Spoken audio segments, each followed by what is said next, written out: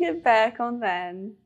Very good question. It feels insane. It's something that you have to experience to know the feeling. It's like you have not been home for 3 years and you're finally home and it just feels right.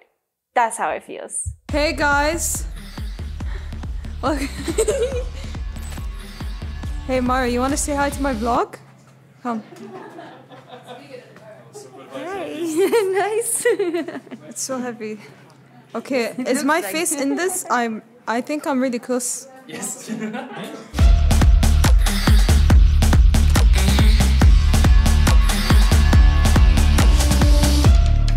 When was the last time you played a LAN tournament? 2019 September. I feel old and wise now. This is a puzzle. It's my earring and it's like really complicated to put it in. It's just struggling. Being a part of the very first Game Changers Champions is like you're being a part of history. And now it's time to win it so you can be the history, right?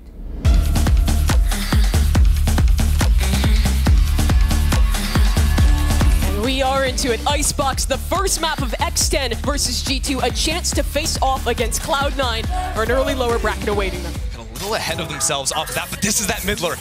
An excellent player over here for X10, but gets caught on the timing. Glance and Petra pick up a couple, and the round immediately back in G2's hand. Pretty huge in this round, and now holding down, hiding behind that wall. She has the time, find a gap and exploit a lurk, which generally they're pretty good at. And I think actually one of the biggest benefits you get with something like the Fade on this defensive side as opposed to a Sova is like the double caps. The two players you want sort of fighting forward didn't find that angle. It's going to be Mimi for 2, make it a 3rd. You cannot get past her.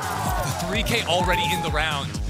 A chance to swing back into the team. Mary finds 1, Mary finds 2. G2 take the series.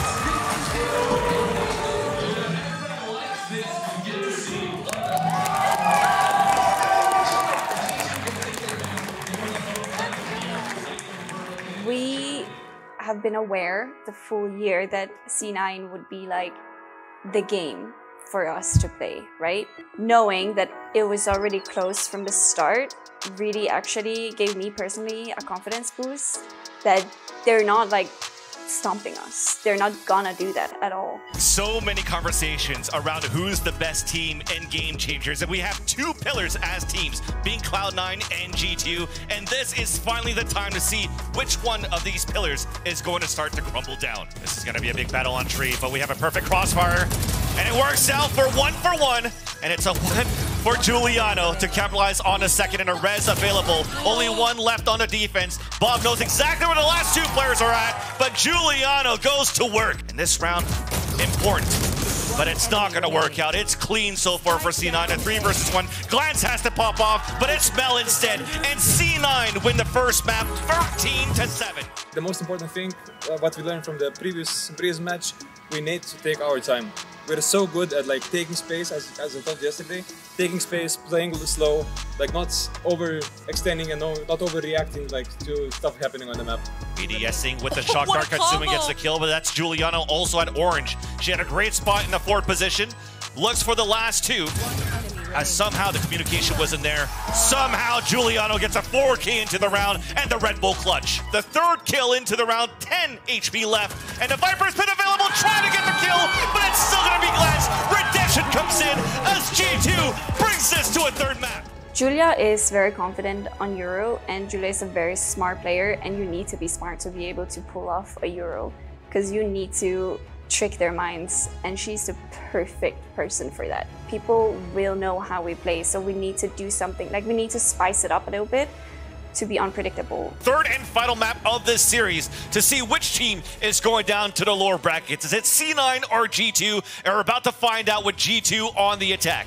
Jig is up though. Here comes the flame from Giuliano. Takes down Mel, and the fight comes in towards the staircase. Katsuma with the right clicks onto Mimi for the stage dip. We're starting onto the defuse, but it's G2 all over the scoreboard with Glance on the last kill. Pace, so the sound cues are there for Cloud9. They've heard everything, but Mimi! Only 1 kill away from getting an ult, but instead it's just going to be another wall to try to cross over. But this should have a gap. As she's looking for the last kill. It's gonna be Mel. Only with the Guardian, and she gets it! The quad kill for the defuse! And a dimensional drift on top of that to get all that information. Alexis at least gets the kill off the glance, but the push out, there's no time! Mimi comes out to get the